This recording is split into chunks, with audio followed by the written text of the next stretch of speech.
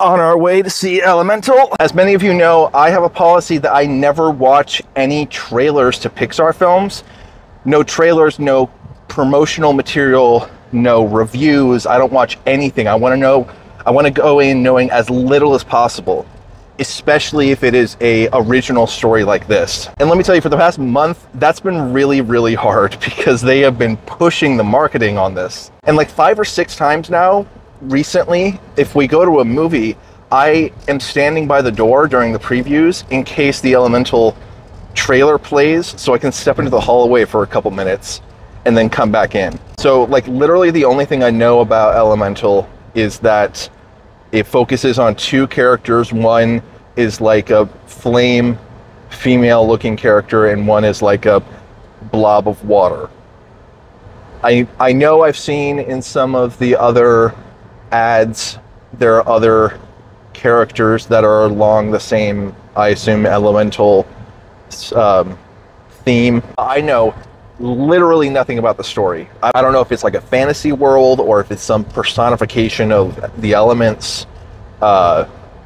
Nothing whatsoever. So I'm going in completely cold. Literally the worst I've heard about the film in terms of like critical response or anything like that is that it's not getting a lot of hype. That's the worst I've heard about it. I think maybe the harshest criticism I've heard, and again, I haven't sought out critiques or anything, but the harshest I've heard is that it pales in comparison to Spider-Verse in terms of the quality of animation or the uniqueness of animation, which is fair enough, but I have also been very adamantly defending Pixar that they have been going against the grain in many of their recent projects, and people have not been giving them credit for that. Oh, and I know that it is directed by Peter Sohn, who is the voice of Chicho from Luca.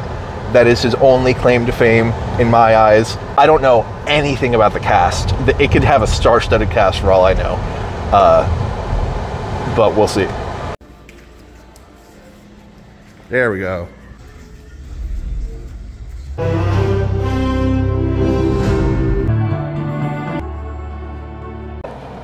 Thumbs up. One big thumbs up. Maybe 2, but really, really good film. It was really good. I don't understand people who say that Pixar has lost their touch because they never did. It's just there's more animation studios that are catching up finally, basically.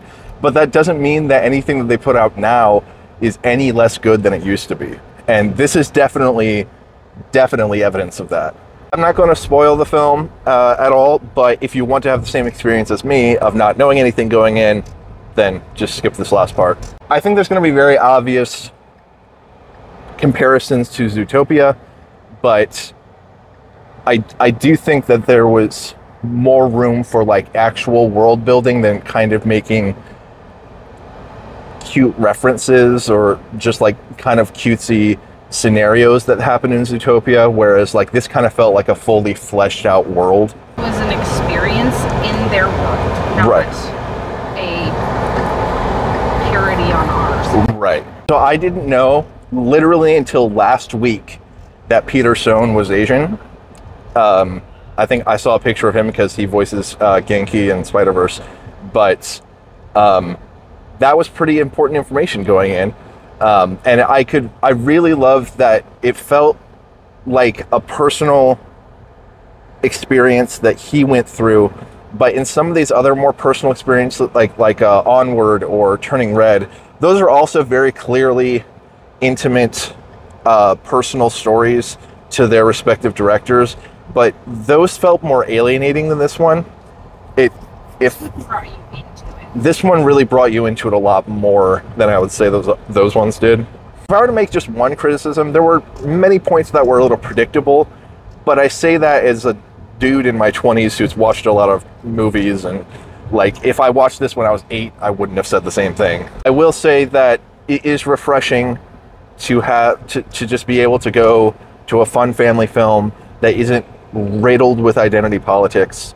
It's just a nice story that no matter your background, you can just enjoy, and but that it's still distinct from the sort of stories that Pixar would tell 20 years ago, but it doesn't have to have an agenda in order to do that. Another way that this reminds me of old Pixar is the fact that this is a fantasy world in which countless adults are going to be questioning the biological ramifications of some of these characters, the way that people have been for like Cars or Toy Story for decades, when it's not that important.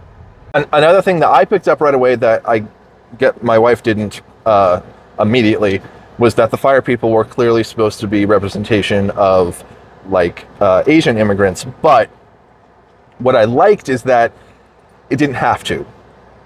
It could also represent, like you said, Germans and Polynesians and the Irish, like any communities. Yeah, any community that has like tried to start that, like any immigrant community. And so that's why I like that it didn't feel as alienating as something like Turning Red. Anyway, that was a great film, and I don't care if there's not enough buzz or if people just say it's okay. It's still a great time, and the visuals make it worth seeing in theaters. So anyway, recommend it.